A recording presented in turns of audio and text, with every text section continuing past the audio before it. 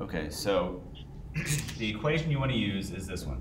Velocity AB equals velocity AE minus velocity BE.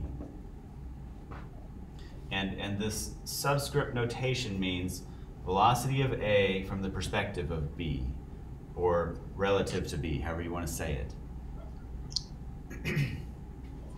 So if there's a walkway here, and there's a woman just standing there, so that means she's not walking, she's just standing on the walkway, but the walkway's moving, so she is moving. So she's moving this way. How fast is she moving? V1. Yeah, the problem calls it V1. I'm going to call it the velocity of the woman from the Earth's perspective. Okay. It equals V1. Does that make sense? And I'm using these notations here. The velocity of the woman from the Earth's perspective, because from the Earth's perspective, she's moving.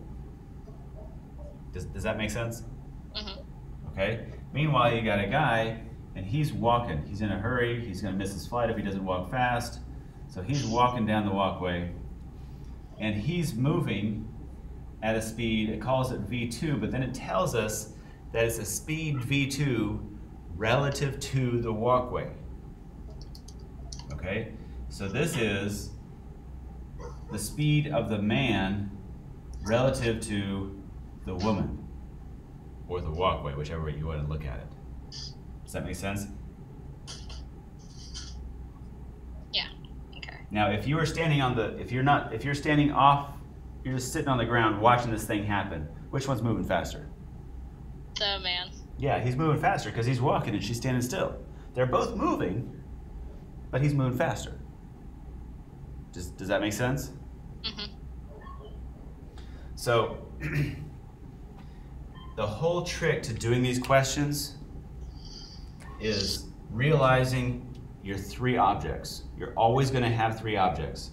In this case, your three objects are,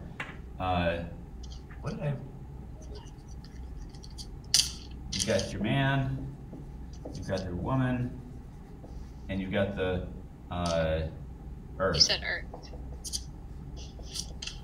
In your three objects, Earth is always going to be one of them. It's just, in other physics classes, Earth isn't always the third object, but for this class, it's always going to be the Earth. So all you got to do is figure out your other two objects, okay? And I shouldn't have said VW, I should have said MW, for man from the woman's perspective. Okay?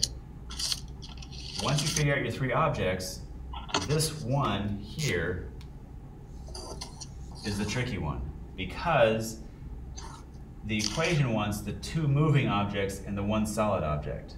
You need to know the two moving objects. So we can now rewrite this equation. Now that we know this one, we can rewrite the whole thing.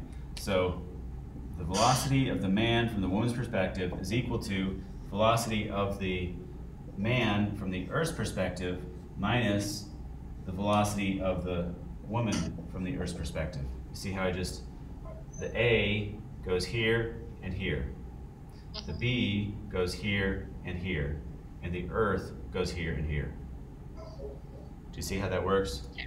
I just put man everywhere there's an A and woman everywhere there's a B.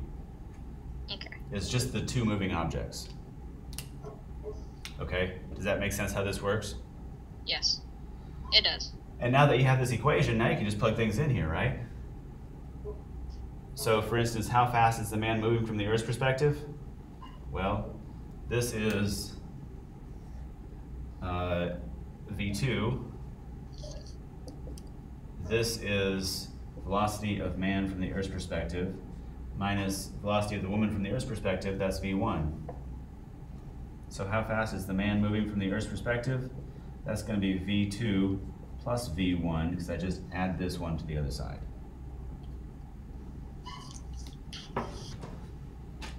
Okay, how you doing? Does that kind of make sense? Yes, it does. Okay. Thank you.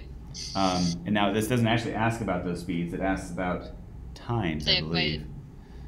It doesn't? Yeah, it asks for time. How long does it take? So how are you gonna get time out of any of this? velocity equals distance over time. Exactly. So you'd substitute the distance for the L and time. Okay. Yep. Yep. And your V is either going to be your V2 plus V1. It depends on what it's asked for. If it asks for this, then it's going to be the difference. If it asks for this, it's going to be the sum. You see how which velocity is it asking about? Okay. Does that make sense? Kind of. Yeah, I think it does. You want me to work a little more out? My brain's working very slowly right now. I understand. Yeah. And so, which V would I use to get the distance over time part? Would I just use the VME, the man to? Okay, well let's look at part A. Part A says how long does it take the woman to travel the distance L? So we're asked for time. We use the velocity equals distance over time equation. So we're going to solve this for t. So we're going to multiply both sides by t.